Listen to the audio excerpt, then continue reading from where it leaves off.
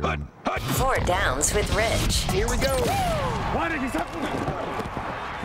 Okay, here's every single Tuesday, even though we still have a game to go, here's my post-Week 12 takes on the National Football League, starting with First Down here on the Rich Eisen Show. If you give me some NFL Films music, please, Jason, that would be wonderful. That would be great. NFL draft news right now. The most NFC East 2020, most NFC East 2020 thing, if you will, may be the current draft order for the 2021 NFL draft in the NFC East right now. I know I said the most NFC East thing ever could be Colt McCoy taking the Giants to win the division over Washington football team and the Dallas Cowboys. That would be the most NFC East thing ever. But right now, the leader in the clubhouse, take a look at the draft order in the NFC East for the 2021 draft as we're through 12 weeks of the 2020 National Football League season.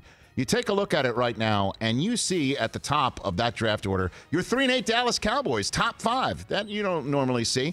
Then you see the 6th overall draft choice is owned by the 3-7-1 Philadelphia Eagles. Then you've got the 8th overall spot owned by Washington football team at 4-7. And then same record because they're leading the division and thus would have to be considered a wild card loser all the way down at 19. The New York Giants, very rare. Ooh. Do you see such a split with the same 4-7 record in the draft order? 4-7 Washington, 8th overall. 4-7 Giants, 19th overall. Yikes. Makes you even want to tank just for the draft position. Yeah. Why win the division? That's the most 2020 NFC East thing I've seen in all of 2020. That's funny. Right now. All right, let's go to second down now here. Second down. And let's talk about the 2021 NFL draft at the top. Now, we had Todd McShay on this show, right, Chris? We did. Oh, yeah. Way back. On what was the date? I think it was September 18th. 18th. Jets had just lost week 1. I was irrational. I was totally irrational. I brought it up with Todd McShay on that day. What if the Jets tank for Trevor? Roll it. If the Jets have a chance at Trevor Lawrence, do you turn Sam Darnold into the Josh Rosen of this equation? You don't. You don't really do that. No, I don't. Listen, they're not going to be picking number 1. I really don't believe that's the case. But in your hypothetical, if they're picking at number 1, I think you sit there and you get one of the biggest deals that has ever been brokered for a number 1 overall pick in the history of the NFL draft. I would argue probably the biggest for Trevor Lawrence. So you're going to wind up with so many ones. You're going to wind up with at least 2 1s, multiple 2s, and probably 2 or 3 other picks.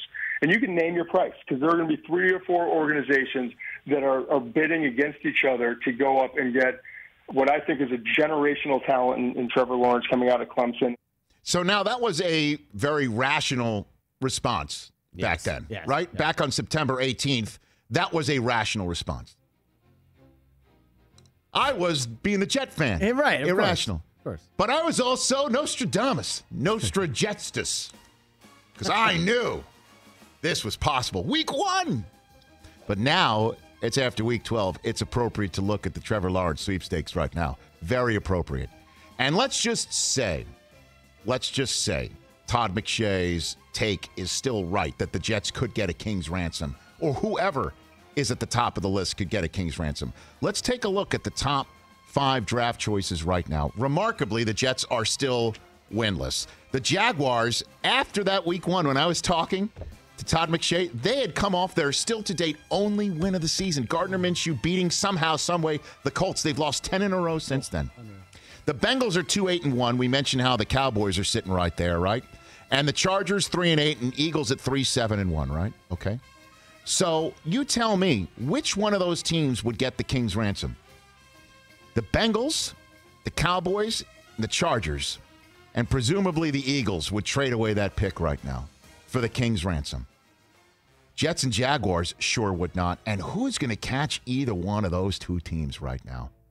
Maybe the Bengals? Is it possible that the Bengals finish 2-13-1 and the Jets finish 3-13, win 3 of their remaining games, and Jacksonville wins 2 of their remaining games? Nuh-uh. The Cowboys win against the Minnesota Vikings. actually took them out of the running right here. Yeah. It's a Jets-Jacksonville race, people, and there is no king's ransom. Nuh-uh. And if there is somebody who does want to pay the king's ransom, they're going to have to come from so far down. They're going to have to trade with one of those teams that's currently 3, 4, 5, and 6 to get that close to maybe trade up. I don't even think it'll be a king's ransom. It's going to have to be the biggest haul ever to try and get the Jets or Jaguars off of this pick. And Jets, I'm telling you, you've come this far. Finish the job.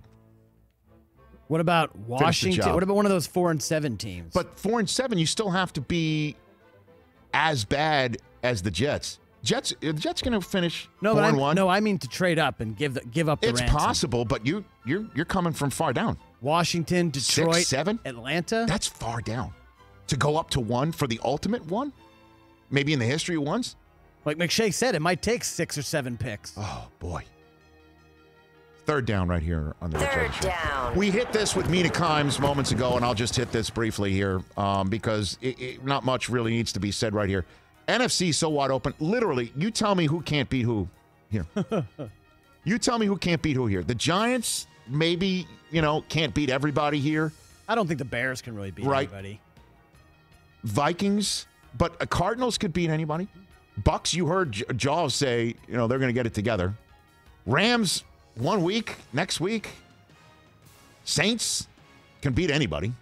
Seahawks can beat anybody. Packers could beat anybody. Giants and Bears, not really. That's about it. Yeah, that's about it. Anyone could truly beat anyone in the NFC right now, including the team that's currently sniffing it in my fourth down. Oh, because that was last week's hot take that you said the 49ers not dead yet. I said the 49ers not dead yet in my fourth down last week, and I'm about to upgrade it. So we're doubling down on last week. Doubling down on last week, even though they are going to be away from home in Arizona, home away from home. We saw what they did, and I understand. I understand their next two opponents, the home away from home in Arizona, in Buffalo, and then Washington are currently division leaders or tied for division lead right now. It's not the Jets and the Giants. They already went to West Virginia and stayed way away from home and had an excellent week, bonding, getting it together, getting healthy. I saw what they looked like last week. I see what this coach is dialing up. Robert Saleh is going to be gone. We all know that. And he's going to be dialing it up. I mean, he's got a job. He's got job interviews every single week. The 49ers will make the playoffs. They will be at least the 7th seed. That's my fourth down hot take. Oh, that is I am all in. We're on fire tonight. I know it's hot. That's why I'm clutching the hot take plank. I'm upgrading instead of like they're not dead yet. I'm saying I'm calling my shot. They're in. That thing is smoking right now. I count them out. Count them out. Oh, they're away from home. This is exactly when teams like that are like, it's us against the world. You know. You say that knowing Jimmy G's not playing, right? I know. Okay. Nick Mullins just beat the Rams. Nick Mullins did something Tom Brady couldn't do. I'm serious. That just happened. Tom Brady, how many wins against the Rams do you have this year? 0. How about Nick Mullins? 1. Jimmy G, 1. Wow. And the 49ers have that tiebreak if they could catch the Rams. I'm saying that's my fourth down.